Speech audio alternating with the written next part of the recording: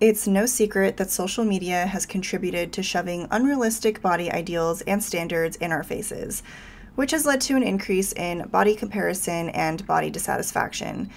And as simple as it would be to claim that all of our problems will just disappear once we've unfollowed those triggering Instagram accounts, the reality is that the issue is a lot deeper than that. So in this video, we're going to talk about some of those influences that affect our relationship with our body image. We're going to cover some of the negative consequences of experiencing body dissatisfaction and why it's so important for you to pay attention to those thoughts as they come up. And I'm also going to leave you with a few tips on how you can begin to heal your relationship with your body image. So let's begin. So I like to categorize these influences into two separate buckets. On one hand, we have the external influences, and these are things that are somewhat outside of our control. These include things like family and peers, sociocultural narratives, and of course, the media. And then we also have our internal influences, and these are things that are happening within us.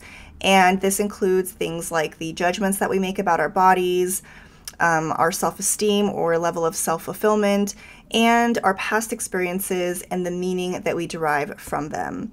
Now, oftentimes we see the external bucket, all of the things that are outside of our control, pouring into our internal bucket and affecting what is going on within us.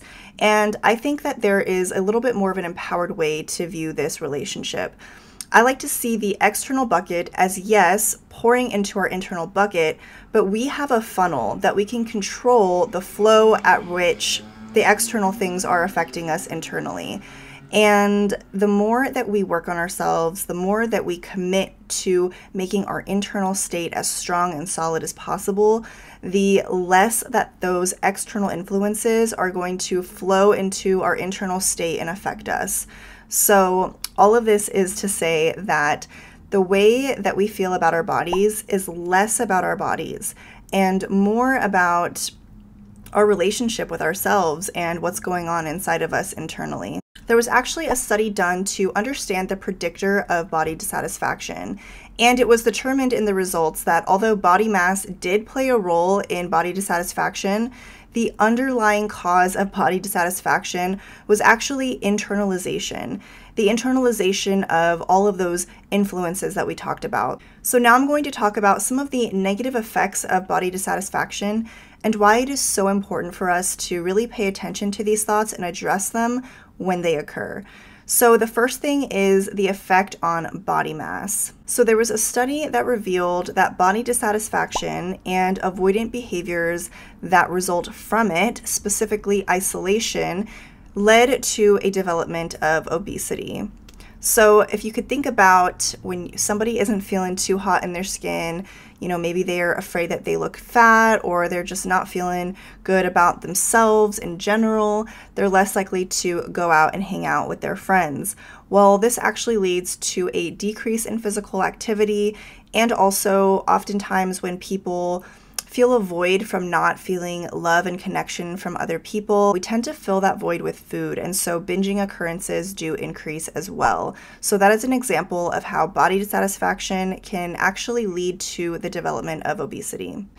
On the flip side, studies have shown that fear of being deemed as unattractive has resulted in dietary restraint, eating concerns, binging, purging behaviors. So on both ends of the spectrum, body dissatisfaction can either lead to obesity or lead to a problematic relationship with food that could lead to a decrease in body mass. So that is how body dissatisfaction can affect body mass. So piggybacking off of that, we're now going to talk about how body dissatisfaction can affect you psychologically.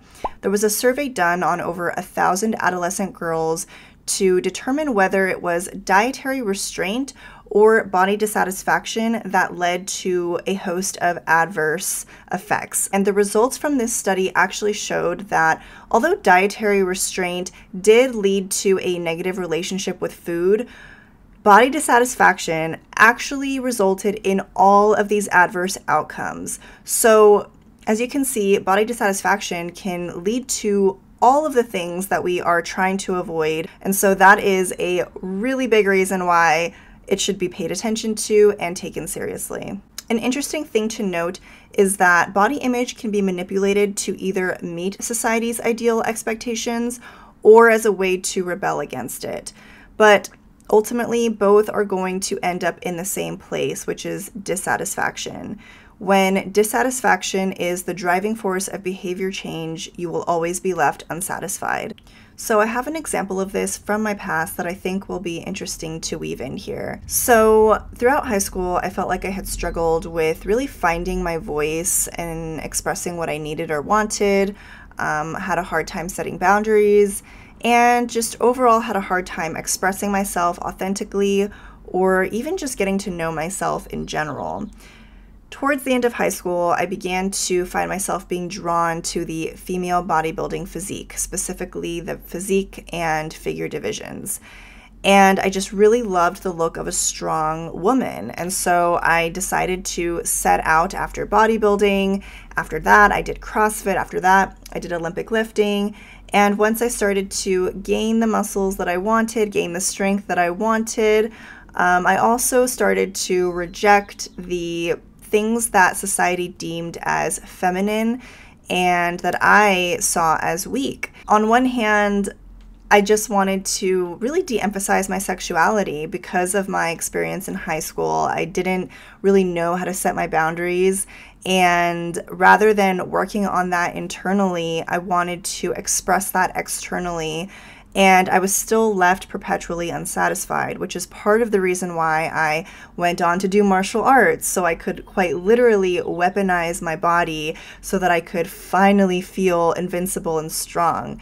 And so all of this is to say that even if you attain the body that you want, it will never be enough until you work on that deeper yearning that your soul is calling for. So that is where our body image struggles come from. It's a deeper yearning from inside that is expressing itself as body dissatisfaction. And so once we are willing to look in there, pull it out, take a look at it, and work on it, we're always going to be somewhat unsatisfied. Now I'm going to be moving into 4 steps that you can begin to integrate into your life to cultivate your healing journey with your body. The first step is gratitude. Gratitude for your struggles as you explore them. This is your soul's journey. This is your life curriculum. Every single person in life has a curriculum that is going to move them and propel them into diving deeper into themselves and understanding themselves. And this just happens to be yours. So recognize it as a gift. Recognize it as an opportunity to evolve into the best version of yourself. Step number 2 is awareness and curiosity. Being able to remain aware as the thought comes up and being able to separate yourself a little bit, create some space, and just look at it with curiosity. You don't have to judge it. You don't have to get mad at yourself for thinking the thought. Just ask yourself, where did this thought come from? Why am I having this thought? What fears or beliefs are feeding into this thought? And really looking at it as an opportunity to learn more about yourself and more about the subconscious triggers that keep bringing this thought up over and over again. Step number 3 is acceptance. Remember that changing something through hate will only bind you to a vicious cycle as it leaves you perpetually unsatisfied. Being able to look in the mirror and accept you for who you are. Accept you for your limitations, accept you for who you are today. Remember that attaining the body of your dreams, it's not going to guarantee you happiness. So being able to find happiness in where you are today and find the little things about yourself that you are grateful for and remind yourself that you are enough as you are today. Finally, step number 4 is dedication and compassion. Dedication to changing these thought patterns, because that is what they are, patterns. Your mind has been doing this for so long, probably ever since you were born, and we're bombarded with all of these ideas that you should look a certain way or be a certain way or always be aspiring to be a different person. And that shit is hard to break. Your thoughts are going to do what they do, and it's even harder when you've got society and media and family coming at you and reinforcing the very things that you're trying to break. Trust me, I hear you. And that is also why it is so important to have compassion for yourself. So dedication in the sense of, I'm dedicated to, yes, being aware of the thought as it comes up and looking at it from a non-judgmental point of view and not entertaining the damn thought. It's just a thought. Thoughts do what they do. The mind does what it does. It's a habit, and I'm trying to break it, and I'm dedicated to breaking it. So when the thought comes up, maybe you've already done your self-reflection and introspection. I don't need to. I don't need to entertain this thought anymore. I'm going to think about something else. I'm going to listen to a song. I'm going to, do something that makes me feel good. Don't entertain the thought, because you're only going to reinforce that vicious thought cycle. And of course, compassion, because habits, like I said, they are hard to break, and it's not going to happen overnight. And so, like I said, not getting mad at yourself for entertaining the thought. If you do, just recognizing, okay, that's what happened this time. Next time, I will try to do better, and that's just where I'm at. And so compassion and acceptance are also tightly coupled. So that is it for this video. I really hope that it helped some of you out there. I just want to let you know that if you struggle with body image, you're not alone. I and so many others struggle with this on a daily basis, and I really just wanted to make this video to bring to your awareness that we really do have more control than we think, despite being bombarded with images and messaging from media and society. Ultimately, the ball is in our court, and I think that that is a very empowered place to be. So once again, thank you so much for watching this video, and I will see you next time.